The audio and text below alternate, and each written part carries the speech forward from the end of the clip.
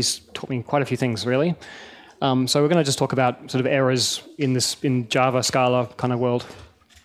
So in the beginning, I did Java for 10 or more years, and in this world of Java, exceptions are a very big part of everyday life, and no more than the null pointer exception, which we see almost every day if we're not careful. And with a null pointer, it's not going to tell you very much. The null pointer itself doesn't tell you anything at all, and we need this stack trace to now tell us something useful. So in this case, the stack trace tells us that it was it was thrown from line 23 from one file, and from that line 11 of another file. And so without that stack trace, those null pointers are pretty much deadly because there's no way to figure out what actually went wrong. So I actually had this up at a previous job before. Someone would say, like, I've got a null pointer exception, and we would like, well, okay, we need a bit more information than that. So the stack traces are vital in those kinds of things. So that throwing that exception in, doesn't give you enough information. Sorry, Charles. Oh, sure. Is that better? Sorry. Cool. Okay. Okay. And this is just a cheap job. It's not really to do with the talk, but actually, we're all using Spring and Hibernate, so of course the stack traces look a bit more like this. In fact, this is only a small one, really. And the bits that we care about are the bit up there and the bit in there, and the rest is all proxying stuff. But as a side note, that's probably a bit more interesting is that what we really care about in the first line might be the username that's being called with. Down here, maybe it's some sort of request ID. There's information that's being lost or that we're not capturing at this point. So, even though the line numbers are critical, it's not the most interesting thing. So now we're doing some Scala code, and we're using for comprehensions and doing some futures because they're awesome. And we can kind of flat map over these things. The problem with things like future and other things like free monads and other things. Something like exception is now going to cause a lot more problems. So if you get, let's say, example in a null pointer exception in that load function, things like future are going to then lose the stack. So you're going to have a lot less information to deal with when you have these exceptions being thrown from your functions. So I'm going to introduce some FP terminology. I quite like this terminology, which is partial function, which, one definition of this is a function that is not defined for all possible arguments. So what that kind of means, another loose way of saying this is that a function that throws exceptions, which we do all the time and we're kind of used to. Maybe a slightly more accurate version would be that these are functions that throw exceptions or return null, because of course that null then might cause an exception somewhere else. And so if you believe or you think that functions should be, something that takes an input and returns an output, partial functions aren't really functions then, because of course some of those inputs are going to cause exceptions to be thrown. So I want to play kind of a little game and see if we can guess whether this is a partial function or not. So if someone gives you this foo trait and there's a bar function and someone says, like, is this bar function partial or not? You look at it, maybe you go and look at the implementation. It seems okay, it seems reasonable. But of course, if I actually told you that this function was called option and you were calling the get function, many people in the room might suddenly go, well, actually, that's not a good idea, because we all know that, in fact, get is a partial function, because the Scala doc says that if you call it when it's empty, it's going to throw an exception. And so another example, if I give you the foo function and I say here's a string and an int and it returns a string, is it partial? It seems okay, but of course, if we call it substring, suddenly our kind of how we feel about this function suddenly changes, because we know that if we give it an index that's greater or less than the length, it's going to suddenly blow up. So I guess when we look at any function, say is hello partial, it calls foo, which can maybe calls bar, which maybe calls something else, which then eventually calls option.get.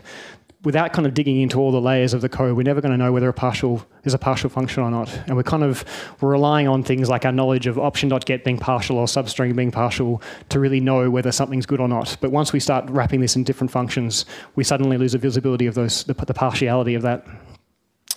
So this is something that Mark touched on, and I guess I'll be banging on about as well a little bit, which is that if we start to care about these exceptions and what information that they actually carry, so that we're not talking so much about null pointers here, but let's say that there's a library that exposes this foo function, or maybe it's someone on your team in a different with a different library, and it's documented that it throws a bad exception, and we care about these bad exceptions. We don't want it to raise it to the very top.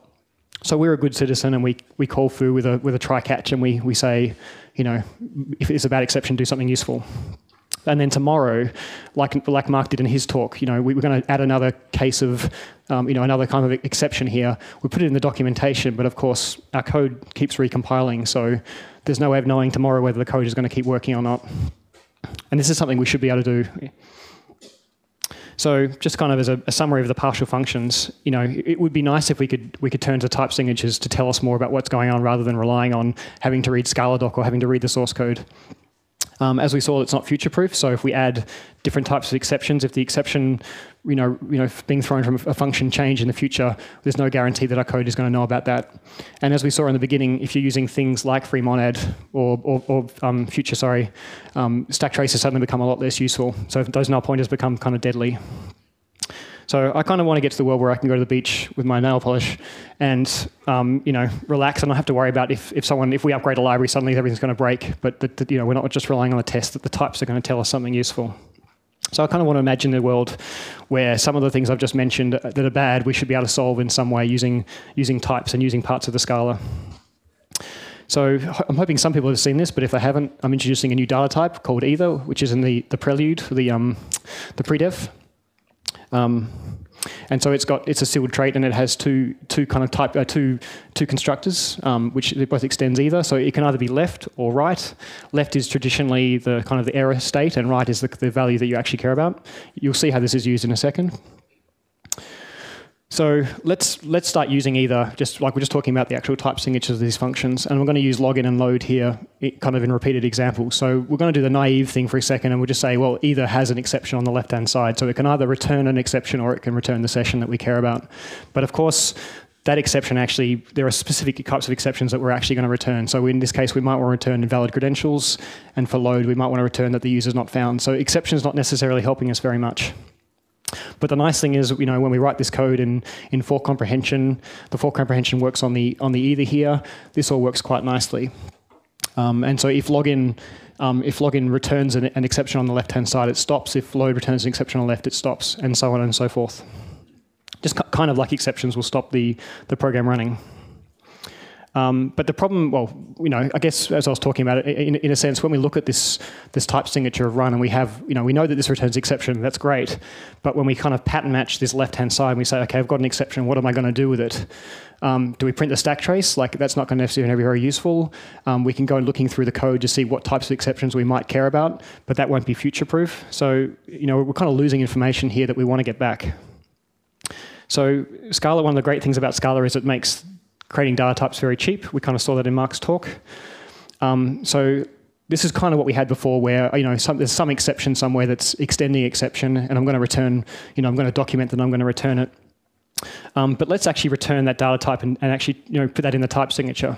So this is subtly different. So I'm going to create a sealed trait called login error, and it's going to have one possible instantiation, one constructor called invalid credentials, and you're going to put the login error, which is the sealed trait, the type, not the constructor there. And so already that type is telling us a lot more information than just having exception. We know that this is going to be a login error, and we know that there's only one possible type of login error, which is the invalid credentials. And again, for the load function, we're going to have this user not found exception. So we're going to turn that into just a data type, and we're going to extend this. We're going to make it a type of user error, and there's going to be a user not found type. And so together, looking at this now, this is much, much better than before, than having the ScalaDoc telling us what we might be able to catch. We now have these types we can see what the error types are, and we can go and look at them, and we can extend them with more types if we need to.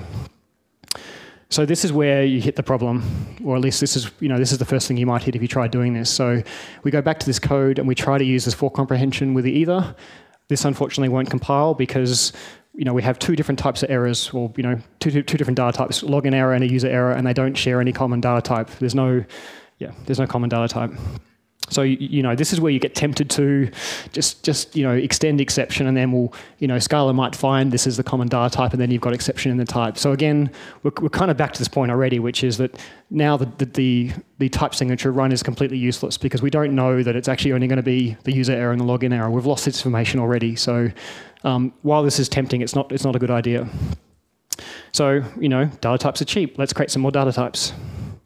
So let's actually create a different data type called app error. Apologies for the name, but it's got two data constructors, sorry. So it's got this login error that's literally just wrapping the login error type, and it's got this app user error which wraps the user error type.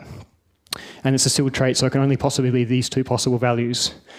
So again, we're kind of winning here. So now we can, if we look at the type signature of run, there's no Scala doc that we have to read about these error types. We can see them here. App error can only be these two things. Login error can only be an auth error, and user error can only be not found. So we know all the error cases just by looking at that type signature. And so this is where I've skipped a step where I should have mentioned that I'm kind of showing you the either type as a useful data structure for doing this, but the specifics of which are not important, like whether you use either or some other mechanism, this is not important. The important part is how you expose the errors in the type signature. So it would be nice if we could take this call to login and lift it up or turn it into this login error and this load function to take the error type up and turn it into an app user error. So you could imagine a world where there's a function, let's call it update error, that the name is not really important, which takes some sort of function callback and turns the L type into an L2 type and then returns either of L2. So we can update the error and lift it and wrap it in an app login error, and the same with load. And the implementation is not even that interesting particularly. It pattern matches on itself, and then if it's left, it maps over it. Otherwise, if it's right, it just returns itself again. So now, now when we call, this is the interesting bit, I guess, is now when we call run and looking at the type signature, we should and can pattern match on the result. So we know if it's left, we have to do something. We can pattern match on the error type itself, and we know from the types that there are only two possible combinations here. We know that it can possibly be invalid credentials, or it could be a user not found. There's no other possible, any other kind of, you can't go and extend app error with something else without this not compiling. So, now the question is, what do we want to do with these error types? So now that we know exactly what it can be, we can start writing these functions that says, well, give it an app error. I can turn it into a string if you want to. So maybe print this to the console, maybe return it to a web page. If you're using web stuff, maybe you want to turn different status codes. So given an app error, given these different types of errors, we can then return 403s or 404s or whatever. It doesn't matter. And so, the examples of which are not particularly interesting, but yes, error messages, logging, status codes. If you're doing command line apps, like we do sometimes, returning different exit codes, maybe you want to serialize the data over the wire to kind of report to a different system what's going on. And this is also using sealed traits, and using this approach also buys us another thing, which is that it's future-proof. So you might be able to see where this is going. So we have this app error, and it's a sealed trait with two constructors. And we've got some code here that's pattern matching and printing or something. Let's say now tomorrow that someone else in your team goes and adds this extra error type, adds a foo error. The type doesn't matter. As we saw in Mark's talk, with pattern matching, this should give us an error. Now, unfortunately, we also saw that by default, Scala doesn't do the right thing, which is, yeah, sure, you get a warning in the console, but don't worry about it. You know what you're doing. So as Mark did as well, I highly recommend turning on things like fatal warnings to make sure that things that should be errors are actually errors rather than just things you can ignore. So now we get this code. Someone's added an app error over here, and suddenly code that's actually pattern matching on these things will now suddenly fail. So it does mean not using the underscore. It does mean like pattern matching on all the different constructor types. So that's great. So now we kind of don't have to worry about people adding new errors tomorrow. And so while this is not technically something that you only get from this approach, something that gets kind of easy when you're doing this all the time and you're using cheap data types is that you can add more context. So we have this app user error, which is one of the two constructor types, and it's got the user error. And apologies for the contrived nature of this, but let's say, for example, that you want to then also stick in, you can also then say, well, I actually want to know what the username was when someone called load. So load doesn't know what the username is, but we actually want to sort of just insert that just here. So we can kind of say, well, this is useful information. Maybe we need it for logging. Maybe we need it for the JSON. Who knows? And so I kind of sometimes explain or talk about this as like a logical stack trace. So you can imagine that we have this app error, which has, one of the constructors is an app user error, which has a user not found. And so you can kind of almost imagine this as kind of this logical stack trace of what's going on, rather than the kind of the Spring and Hibernate stuff that you don't care about. This is the actual things that really tell you what's going on. So this is probably the most important point that I'm really trying to make, which is that having your errors as data suddenly gives you a whole bunch of benefits, and we solve a whole bunch of problems. We get to see the types now become a lot more interesting and become real documentation, but it also forces us to pattern match on them and actually deal with all the different error cases that we have, like whether it's a user not found or whether it's an authentication error. And we can return different status codes and all sorts of things like that. And as I showed, I kind of think of it like a logical stack trace. So you can insert more information in there that otherwise you wouldn't know from just the stack trace point. And as we saw, if you then decide to add, and when you do add more error types, if you're using the right ScalaSyd, flags, you'll actually get errors. So you have to stop and think about it. Okay, so at this point, that's really the important stuff, which is that as long as you're returning your errors as data, that's what you should be doing. So the next part is really just kind of to show you what happens when you kind of go a little bit deeper, just to kind of steer you in the right direction, or at least give you one idea of how to avoid certain kinds of problems, or one kind of problem at least. So this is the code that we've had previously, just using either. Now either's great, but it's the real world, so we're all using futures. So and you like this approach, so you want to stick your either in the future. So you've got a future of either with these two types of, with this kind of error, the user error and the login error. And that's fine, and that will work just fine. But the problem now becomes, what happens if you try to do the for comprehension or any kind of code? You end up with this kind of frustrating, kind of manual labor of when you call login, it's returning a future, but now you have to pattern match on the either to then put the left back in. And if you call load, if you wanted to call a function after that, you'd kind of end up with this sort of tree of unwrapping of the lefts every time. There's nothing wrong with that, by the way, but it gets a bit tedious. So one approach, just to kind of demonstrate what you could do, you could easily just write your own case class, like your own data type that has one field, which is this future of either, and has two type parameters, this left and the right. So we're just kind of combining these two things manually. And you kind of implement the things that you need. So you'll need flat map and map if you want to use the for comprehension. And we've been using this update error function, so you also want to stick that in there as well. And so now the code looks almost exactly like it did before. The only difference being that now instead of just using ethers, these are now going to be futures as well. So the code looks nice and exactly the same as it did, but we're now in a future. And just as a kind of a teaser of the next kind of level of what you can do is there's something called an either T, which is even more kind of generic version of this. So rather, the problem with the previous solution would be that you'd have to write a future in either version and a task in either version, and every combination of either and something you can imagine. So there are ways to make this even more generic. So you can kind of, don't worry if you don't understand the syntax, but you've kind of got this extra sort of abstract whole, which is this F. And so ignoring how that all works, you can imagine code that's using either T without having to go and write this sort of manual combinator of future and either. You can kind of get the exact same result, but the only difference being that you've declared that it's a future at every point. So that's nice if you get to that point. So that's basically it. I guess there are probably the two main points I want to make, which is part of a big takeaway, which is that if you're in sort of functional programming world where you want to make sure that your programs do what they say they do every time, consider that partial functions are not real functions. So don't throw exceptions when you can just return data, and that gives you a whole bunch of benefits. So when you start returning your errors, then you start to get things like future-proofing. You get to have more intelligent, more kind of useful return codes or status codes or JSON or whatever. And the last slide is just that I've always, could highly recommend the Functional Programming in Scala book. If you haven't read it and you're interested in Scala or functional programming, this is a great book to read. And in fact, there's a whole chapter on just handling exceptions without handling errors without exceptions. And underscore.io and Noel Walsh are doing a whole bunch of really great sort of blog posts and training material as well, and they're worth having a look at. And finally, my GitHub repo has both these slides and also some code if you want to just have a quick play with either T and futures of ethers and things. And that's it. Thanks. All right.